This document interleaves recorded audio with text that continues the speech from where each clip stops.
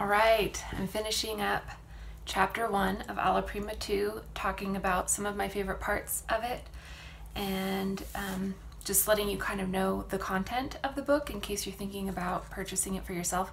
I, of course, recommend it. I love this book, but some things that really have stood out to me, I've thought about a lot as I've painted, I want to share with you. So there's another section, the next section from last week's video is called The Main Dish, and it says, avoid getting involved in what is called licking, in quotation marks, which is brushing in the same area over and over while you decide what to do next. It is the equivalent of daydreaming, a substitute for thinking. I have watched many painters do this unconsciously. If you have painted in a group, you too have probably noticed a person with a dazed expression locked into working on one small area of his or her painting, making the same brushwork over and over and over. If you are ever like that person, and we have all been, break the spell. Take a break. Go have a cup of coffee and a couple of brownies. Works for me. Come back and take a fresh look at where you are. Have another bite of brownie. Check out your picture in a mirror, a reverse image. Put your brush to your canvas. Look for the good work you've already done, then compare it to the goal image you've formed in your mind at the start. This reminds me a little bit of working in Photoshop, because before painting I was a photographer, and when we would work in Photoshop, if you would copy a section of the photo and stamp it over and over and over again, it looked photoshopped, because it was like it was the same pattern over and over again. Or if we wanted to do a good job, we would copy and paste to cover something, take an area from somewhere else and copy and paste so that there wasn't a repeated pattern. So he's essentially saying here, don't paint in a way that's creating a pattern that is repetitive. And I also like how he talks about flipping the image, looking at it in a mirror, bringing new eyes to it after taking a break. Something that I also think is helpful is looking at it in black and white, comparing, like if you take a picture of your painting and put it in black and white, and then if you're using a reference photo, which I often do, put the reference photo in black and white side to side. That's very revealing. In the next couple of pages, he covers when things go really wrong and how he handles that with a process of elimination. And he does a lot of explanation, but ends up narrowing it down to 2 reasons. And he says there are only 2 reasons why the painting is going wrong. He says the first is that he's painting something that is not there in the subject without a good reason. He's adding something to the setup that's not there. Number 2, he's not painting something that is there in the subject but is essential for credibility or clarity. And I forgot about this the first time I read this, and as I have had a little more experience painting, I find this very enlightening, because although I don't paint from life like he does, even if I'm using my photo reference, sometimes I don't know what to keep in and what to leave out when there's a lot of background elements. And in a photo, you'll usually have a few things in focus and then a lot of background that's out of focus, but I don't always know automatically or right away what pieces of the background are necessary to make the composition look good. What attracted me to that photo, and why do I like it? And how do I simplify it? What needs to be included in my painting, and what can I leave out for simplicity's sake? So I find it interesting that he's talking about narrowing it down to what makes a painting work or not work, is being these 2 things, is adding something that's not there, or including something that is there that really shouldn't be there. It distracts from your composition. He says, I also know that those 2 errors can only occur within one or more of the 4 variable elements, with my colors, values, drawing, edges, or some combination of all or some of them, and nowhere else. That's kind of what he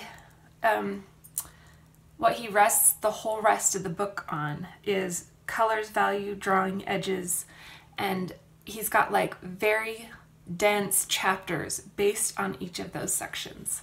In a section he calls What Not to Do, he goes into detail about how some artists will complain that their painting isn't working or the colors are wishy-washy, and he talks about how unhelpful these descriptions are. If the painting isn't working, then it's not helpful just to say it's not working. It's helpful to really pinpoint the description about what you don't like about it. Like the colors, they've gotten too muddy, they're not clean enough, so they've mixed with other colors that you don't want, or it's too cool in this area and you need it to be a little bit more warmed up. And he says that those technical descriptions are much more helpful because they zero in on things we can fix rather than these abstract explanations that really don't have anything to do with how to fix it. It's just ambiguous and unhelpful. I really liked his list of common mistakes that he's made over the years, and I won't read all of them. There's just a few that really stand out to me because I make them too, but I find them comforting, again, because he's such a good painter and he's humble enough to share these weaknesses. Trying to understand exactly what art is, fear of making mistakes, worrying if what I'm painting will sell, timid painting, painting things instead of color shapes, painting more values than are necessary, inventing impossible color, miserly paint, too little paint, unsuitable or cheap brushes, painting very small without proper brushes, aimless brush strokes, faking it, showing off, believing I knew what art was when I was younger, trying to paint what I don't want to paint, wondering if I'll ever paint something important, worrying about recognition, boring paintings, not squinting for values and edges, too many highlights, painting shadows too light, pushing bright colors arbitrarily or increasing their saturation, inappropriate paint thickness, excessively thinned paint, painting over life size without a good reason, working too close, not stepping back frequently, overworking what should be left alone, trying to paint too much, especially detail,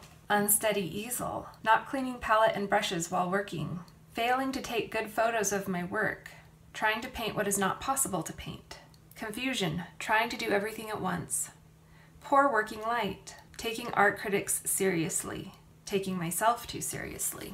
My favorite of all of those is probably the worrying about recognition or wondering if I'll paint something important. Sometimes with limited time and ability, we want to spend it in something so meaningful rather than painting for the sake of painting, or painting for ourselves, painting what you think will sell rather than what you like or what you would put on your wall, something that you care about enough that it's hard to sell because you love it so much.